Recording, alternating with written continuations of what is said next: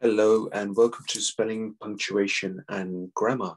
So in this particular task, we have in total 18 questions altogether. Now in these 18 questions, you have an image at the top of the screen that actually describes every single type of technique. So I recommend to you to read that technique on every single page before you actually answer the questions. So let's have a look at this technique that we've got here in front of us now. This is all about suffixes. So a suffix is a letter or group of letters that goes on the end of a word and changes the word's meanings. So some suffixes have specific uses. Adding ed can put a verb in the past tense. For example, verbs. So these verbs on the left-hand side.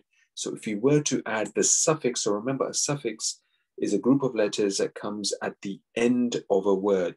So in this case, all we're doing is we're adding ed at the end of all these verbs, and ed are what we call a suffix. So cook becomes cooked, jump becomes jumped, bake becomes baked, and hunt becomes hunted.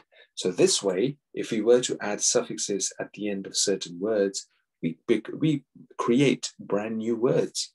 And that's what a suffix is all about. But remember, these questions are all very different to each other.